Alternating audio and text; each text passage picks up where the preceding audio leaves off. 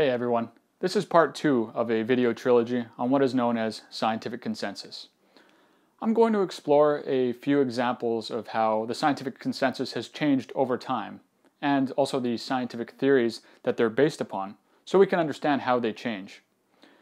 I'm going to focus more on modern examples, sticking to the latter half of the 20th century mostly, because science really operates differently today than it did several hundred years ago. But first, it's important to understand what scientific theories represent before we can understand how they change.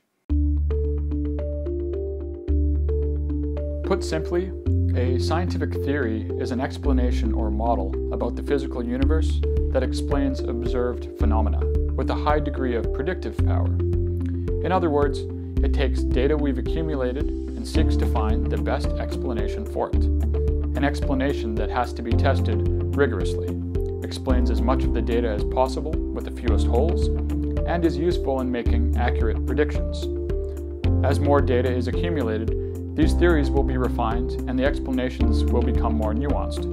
Or in some cases, a theory will be overturned almost completely and be replaced with another theory that has higher explanatory power.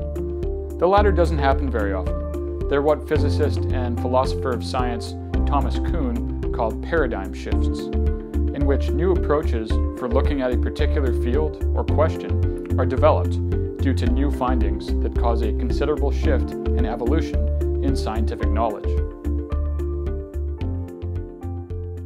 This occurred when Einstein developed the theory of relativity that supplanted Newtonian or classical mechanics. Classical mechanics is still useful today, say for example in engineering, but relativity simply has greater explanatory power. It too will likely be updated in time, since it doesn't adequately address interactions between extremely small particles. It's what we have quantum mechanics for. Time will tell what theory may be developed and accepted next. These next few examples are not so much how scientific consensus changes, but more so how they develop and replace folk wisdom or previously held medical assumptions. In 1956, British epidemiologist Alice Stewart published a study reporting on an increased incidence of childhood cancer as a result of fetal X-rays. Her findings were initially harshly criticized, including by other prominent epidemiologists, and her methods often regarded as unsound. She was essentially castigated by much of the scientific establishment, and funds were not made plentiful for her ongoing efforts. After 2 decades, other scientists were finally able to replicate her results, and Stewart's findings were vindicated, and medical X-rays during pregnancy were largely reduced. In the late 1950s, American epidemiologist Ancel Keys published the first paper of the now famous 7-country study, which was the first major study to identify high serum cholesterol as a major risk factor for coronary heart disease. This eventually became known as the lipid hypothesis, for which a consensus formed in support of by the mid-1970s after more and more lines of evidence verified the findings of this initial study.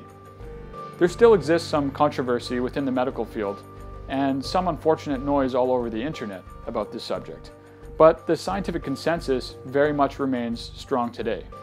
This will be a subject I explore in more detail in a future video. Until the mid-1980s, it was widely believed that stress was the primary cause of stomach ulcers.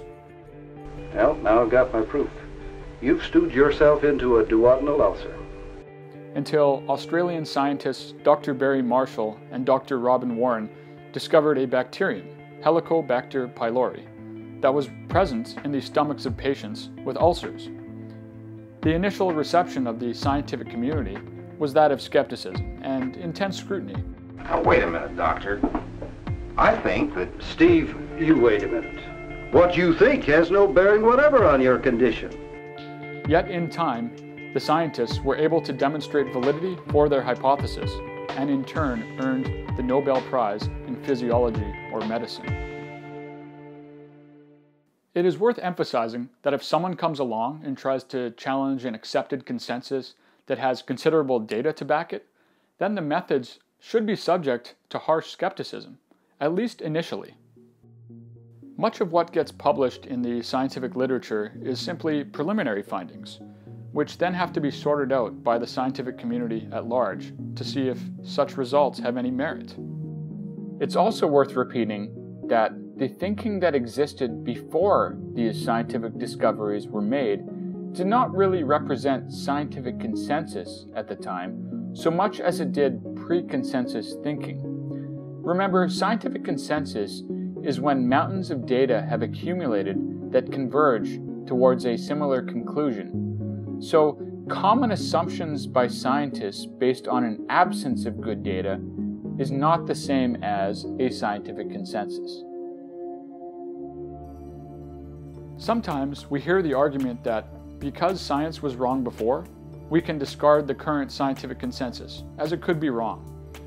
The cases of Galileo or Ignaz Semmelweis are usually brought up to draw some sort of comparison about how scientists who try to threaten the establishment have been suppressed or subverted in their attempts to update the scientific paradigm.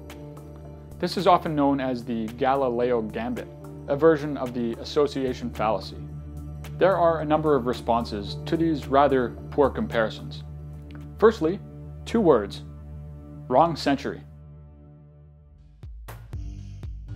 Galileo was oppressed by the Catholic Church in the early 17th century for his advocacy of heliocentrism, that the Earth and other planets in our solar system revolve around the Sun, as it was considered heretical at the time. This, of course, does not happen today to scientists who posit theories that are antithetical to religious teachings, at least in the West. Semmelweis, on the other hand, was the first to posit what would later be developed into the germ theory of disease by Louis Pasteur. Semmelweis's initial findings in the mid-19th century were largely rejected by the medical community at the time, despite various publications that statistically documented the reductions of mortality from hand washing. Yet these findings conflicted with accepted wisdom of the time, partly due to a lack of understanding of a plausible mechanism at the time, but also due to incredulity and stubbornness of the scientific establishment. And the findings were largely ignored until after Semmelweis died, when Pasteur formulated the germ theory. There is no real modern comparison for this happening, but promoters of unproven science, or pseudoscience today, do like to use both of these historical examples to try to argue that modern hypotheses, often in medicine, that are not accepted by the mainstream scientific community, are simply being oppressed, and that eventually it will be inevitable to embrace their miracle cures or what have you. Often there is an attempt to paint the scientific community as dogmatic, close-minded, locked into a particular social ideology, or somehow corrupt. This is all a deflection from having to actually produce good quality evidence to support such alternative views, which inevitably would displace accepted theories if they can be substantiated, as we've seen with the examples I provided earlier. It might take time, whether due to lack of sufficient data, scrutiny from the scientific establishment, or even socio-economic pressures that cause certain institutions to oppose such scientific realities. That begs one question that I'll deal with in part 3 of this trilogy. Can the scientific consensus be corrupted? Whether bought out by political or corporate interests, or simply due to systemic pressures as part of a formal conspiracy or not.